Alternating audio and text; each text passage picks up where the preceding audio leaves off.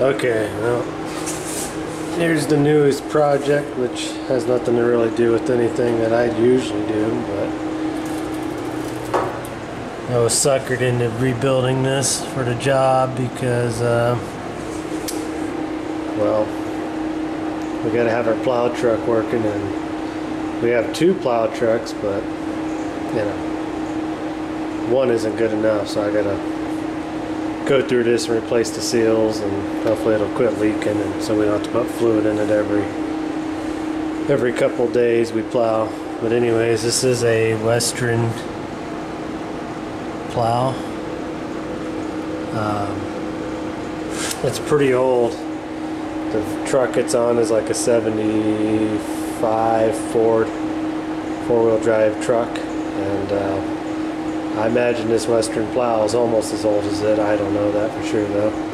It does actually have some cables that actuate stuff. So if that gives you an idea of the vintage, unfortunately all the data plate is pretty well faded except for I guess those numbers, and somewhere else on there some numbers. But well, I'm gonna start taking her apart and see if we can't get it rebuilt.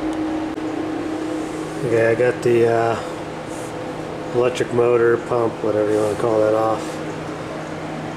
Guess it's got a... Oh, that's probably the pump down there, but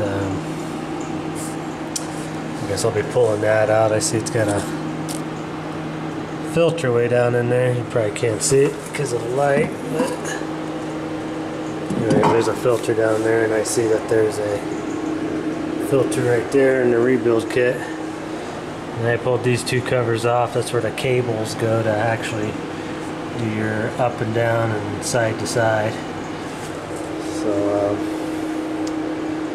once again, I'm gonna say I do not know anything about these, and I don't really know what I'm doing. So it could work out real good, or it could work out real bad. But I'm gonna carry on tearing it apart.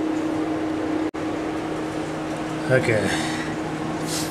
Not a whole lot to this thing, I guess. I'll have to look at the lift ram seal here too. But so this pump, you got these two bolts with these washers, and those are the only two that hold it to the actual body. So these must be the bolts that take the pump apart. This adjustment bolt, whatever it's for, came out of here, and the gasket behind it was that, so probably good chance that's where most of our oil leak was. And just loosen this crazy little doodad thing. This must be the what sends the fluid from one valve to the next. So I'll keep tearing it apart and turn you on when I see something important looking. There's another number there. Alright. You ever seen a gasket that thin? Oops. It's literally plastic, or I don't know what it is. But imagine that the rebuild kit didn't come with it. So I guess I'm smart because I didn't destroy it. So there's one part we'll be putting right back together that we don't have parts for. Well, they've sent like 4,000 O-rings and seals and stuff that don't even fit this, but the pieces that do fit it, I guess, are at least in the kit. So this must be for multiple snow plows. So I do have a new one of those. I noticed a little springy is missing out of here to keep the flap sealed, so I'll replace that. So as I was showing that paper gasket, I don't have one, so I cleaned up the surface. Is really super good and all that good stuff, and I'm gonna clean this up really good and put the two new O-rings in there and pop it back on there, and to hold my O-rings in, I'm going to use this stuff. I use it for a lot of things, and it should be fine. A little plumber's grease never hurt any hydraulic fluid. This crazy thing here is kind of like a needle on a float, I guess. When it gets enough pressure, I guess it's probably a bypass of some sort. It pushes a little ball bearing and pushes a spring. Unfortunately, I cannot get that apart. And sadly, it looks like they sent me the parts for it, but yeah, I can't get them apart. So we'll just say it's good and it works. I mean, the plow worked, it just leaked fluid everywhere, so that was probably fine anyways. Well, since they didn't send me any gaskets for any of this stuff, I'm not going to take this thing apart. I'm going to replace the O-rings that I can get to, and I put the new filter on it. There's the old filter, so I'm going to do that. I got all these little gizmos. That's that thing with the spring, the little check valve thing in it. So I mean, I'll kind of explain more as I'm going, but I really don't know how this thing really works, and you know, it'll be a miracle if it works when I'm done with it. But hopefully it'll just quit leaking and it works. I didn't take anything out of adjustment. I just kind of marked everything as I went and put it exactly back the way it came out. So just freshening it up with O-rings and seals. So I'll carry on here. You know how most people complain that these seals are really hard to get out? They're absolutely right. I'm gonna spend too much time on it, but man, that little guy did not want to come out of there. So, and good, it fits.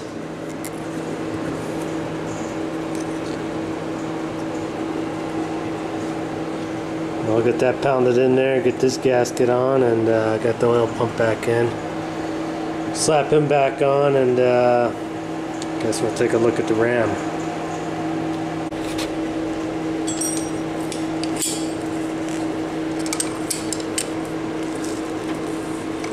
Might have been a reason why it was leaking. It's almost hand tight.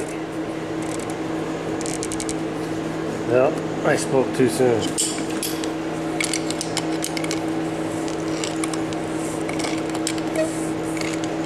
I don't know, I'll have to do a little reading on it. I don't know if he actually tightened these all the way down or not. But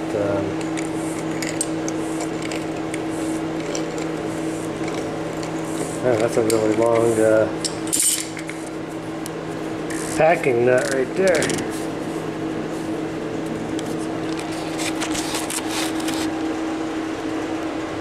Also, since everybody knows how great the lighting is in my videos, I guess there is a little rust in the gremlin.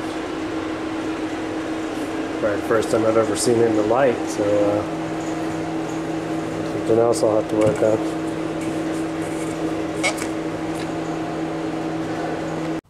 Well, I got just a couple more things to put together on this, and then it's done. If it looks cleaner than it did, that's because I just hosed it down with some brake clean to make it look like I know what I'm doing. But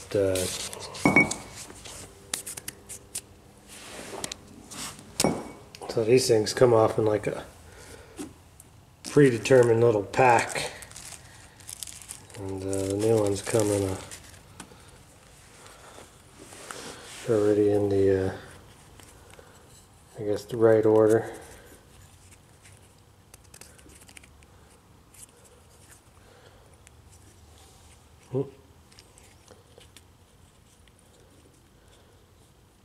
Well, I'm going to get two hands on here before I drop and lose something, and I'll show you the finished product. I got to stick that new seal in there, and all this stuff here, well, including that, is pretty much everything I replaced in this thing. So not a whole lot of stuff, but that's pretty much every seal on it, so hopefully it doesn't leak anymore. Alright, I'll bring you back here in a few. Well, the rest of this went in real super simple. Imagine as soon as I turned off the camera, everything just kind of went together. So those the new little seal kind of pack thing is down in there. I gotta check real quick and see if you actually tighten this thing all the way down, or if you just kind of set it to a certain depth, and you know, you're not supposed to crush those seals all the way down, but I don't really know. So, but anyways, like I said, just something I had to do real quick for the job, so I thought I'd just show you. And I did have to go fix the Boss Man snowmobile the other day, and I just had my phone with me, and unfortunately I didn't press record like I thought I was half the time, so I only got a couple minutes of it. But I'll just kind of give you a quick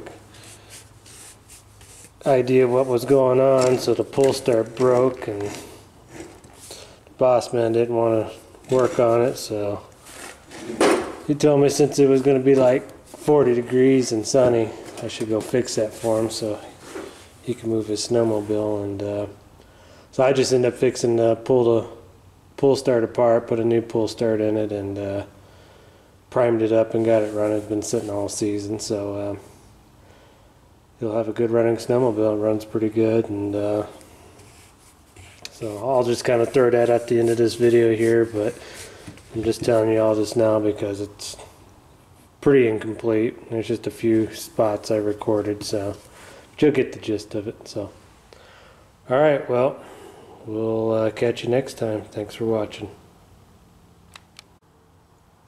I also meant to say I won't be able to tell you how this works out until maybe next weekend when we get the truck back from the tire shop and everything. So I'll just have to give you an update on how it works. Well, anyways, see you next time.